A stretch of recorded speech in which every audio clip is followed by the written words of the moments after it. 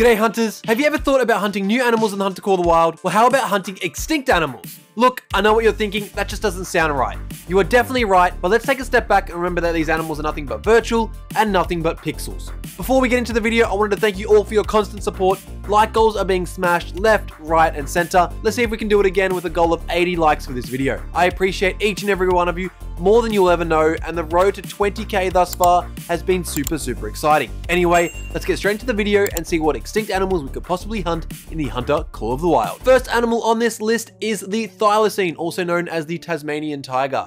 This animal went extinct in 1936 because of hunting, and there was actually a bounty on these animals which made hunting even more desirable, and people actually got money for hunting these animals when they handed in their pelts.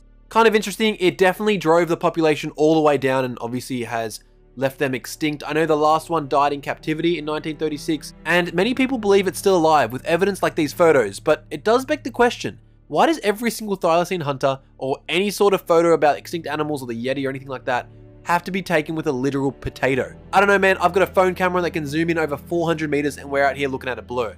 It just doesn't make sense. But no, the thylacine would be really awesome to hunt in the Hunter Call of the Wild. I put it at a class 3 animal. I'm wondering if you agree with that. It would be really cool to see the thylacine added to maybe a future Australian map. I don't know, I'm always hoping for that. But anyway, let's move on to the next one. The next one is the dodo.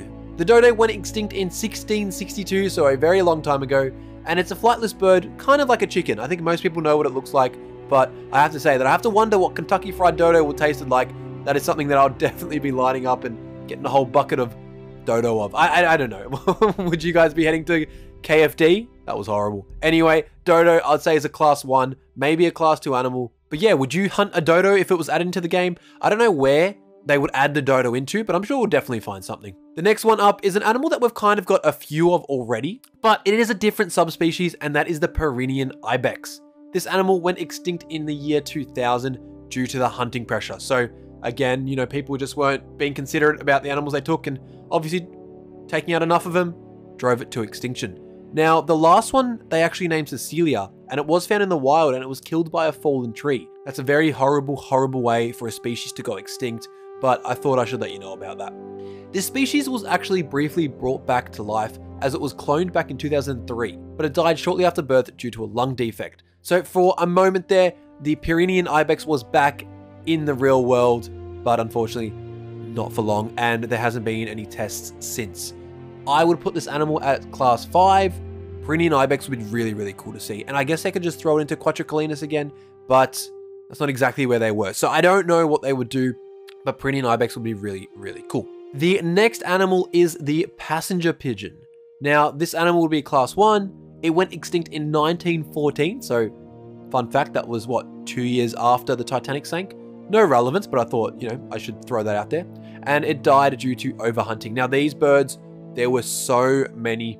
I've heard stories that as a flock of passenger pigeons flew over your town or over your house, there would be that many of them that it would literally block out light. There must have been over billions and billions and billions of this animal, but even though these birds were really fast, it sounds like they weren't that much faster than a shotgun shell. So unfortunately, due to all of that hunting, the passenger pigeon was driven to extinction. And yeah, I think it'd be a really good animal, much like the ducks in the game and the waterfowl. You could add that into the Hunter Call of the Wild, and we would have a chance to take out an extinct bird and maybe pop it in our own trophy lodge. The more and more I go on about these, the more unethical it sounds, and I don't know. I don't know if making this video was a good idea, but you know, we're halfway through it now, so we're going to keep moving forward. Another animal that recently went extinct, 2011, was the West African black rhino. Now, we have no rhinos in the game, and I understand why. That poaching is still a really big issue, but the West African black rhino is a gorgeous animal. Obviously, it would have to be a class 9. Yeah, extinct in 2011 due to poaching, and honestly, I have no idea why this still happens. I've never heard of a single person actually wanting ivory in their home. I actually found out that ivory is made out of the same material as our teeth, and keeping someone else's teeth in your home is, it's all kinds of messed up. But what isn't messed up, I think, would be hunting these rhinos in the Hunter Call of the Wild. I don't know, I would love to see it. Just drop them in the Hunger Savannah, or let's make Africa 2.0. I'm definitely down for that. And I'm sure it would be a very interesting animal to hunt. A very unique animal to hunt as well. And I'd really like to hunt this animal. Moving on. The Sicilian wolf. This is a really interesting animal. It is one of the larger canids that you could actually find in the world, which is awesome. The bigger, the better, that's what I always say, and that is no different when it comes to my animals in the Hunter Call of the Wild. I don't really hunt ducks, I don't really hunt rabbits, but I love hunting moose, I love hunting lions, I love hunting buffalo, and so on. I find the larger animals much more exciting, and the Sicilian wolf, if you could add in the largest canid in the world into your game, that's really, really awesome. Unfortunately though, this animal did go extinct in 1924. There was actually a superstition within the Sicilian islands of Italy that wearing the head of a wolf will grant you courage. Other areas would have their kids wearing wolfskin shoes to help them grow into strong and combative adults. Now, I don't know about you, but when I have a kid, I'm definitely not wrapping them up in wolfskin. I think, you just can't go wrong with like cotton, wool, and the normal types of fabric. But yeah, the Sicilian wolf, I'd have to say is probably a class 5 species. Would love to see it added into, you could probably add it into a reserve like Quattrocolinus, to be honest, because it's not too different. Spain, Italy, they're not too far away from each other. But yeah, the Sicilian wolf would be really, really cool to hunt. Next up is a really, really, really cool animal and went extinct in 2003. This is the Caspian tiger, a very, very large tiger. They were found throughout the Middle East, and there is a little bit of hope for maybe the areas that the Caspian tiger was, because there is a possibility for Siberian tigers, which aren't too different from Caspian tigers, to be introduced into former Caspian tiger habitat, much like what happened in Yellowstone with wolves. If you're familiar with that, they reintroduced wolves into Yellowstone National Park, and you wouldn't believe it, but everything from the elk numbers went down, obviously because of hunting, but it brought back animals like beavers into the area and so much more wildlife, flora as well, only because the apex predator of the area, which is a core component of every ecosystem, was brought back into Yellowstone National Park. So hopefully we'll see the same thing with the Caspian tiger. I have placed it as a class 9 animal. I think that's definitely where it should be. It's a massive, massive animal, and it just makes sense. What do you reckon?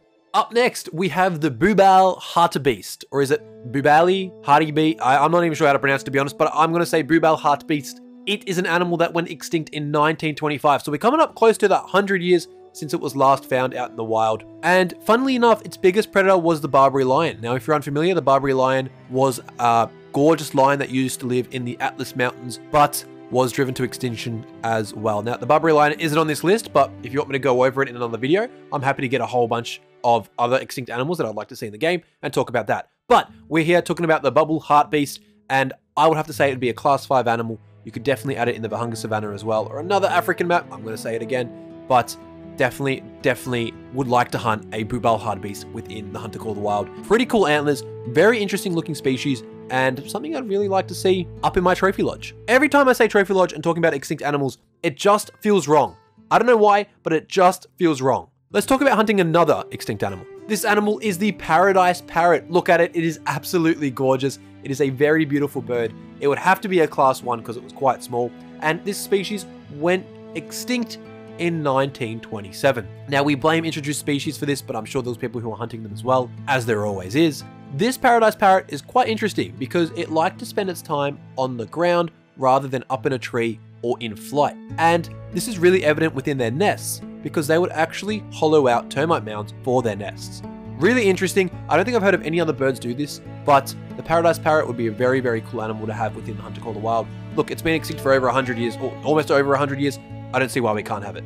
The next animal on the list is the desert rat kangaroo. Very interesting name. It is very small, therefore being a class 1. This animal went extinct in 1935, which if you have a look at the thylacine, not too long before that animal, only 1 year, that one being 1936. And although that happened all the way back in 1935, there was a possible sighting of the desert rat kangaroo back in May of 2011, when they found an old nest that was found with scat and tracks. Now, unfortunately, no actual DNA was pulled from this, but it does remain a possibility, and plenty of scientists have said that although they're still claiming that it went extinct in 1935, there is a possibility that this animal lasted another 80 years into 2011, which kind of begs the question for me. How many of these extinct animals could still be out there today?